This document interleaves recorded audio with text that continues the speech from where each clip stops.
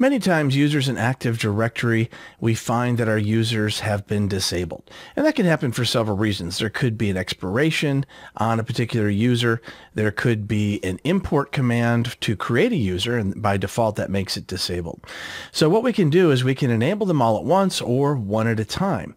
Now we can see I'm in my test organizational unit, and we have 3 groups and 3 users. And you can tell that those users are disabled because they have little down arrows next to them in a circle.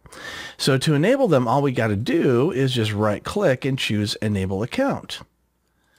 Now you can see that the arrow is gone and this account is now ready to go. I'm going to disable it once again.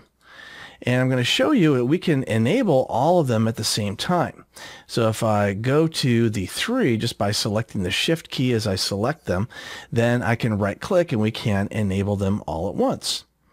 However, sometimes people accidentally grab onto the groups as well. And when they right click, they don't see the enable option. And that's because groups cannot be enabled and disabled. They can only just be enabled.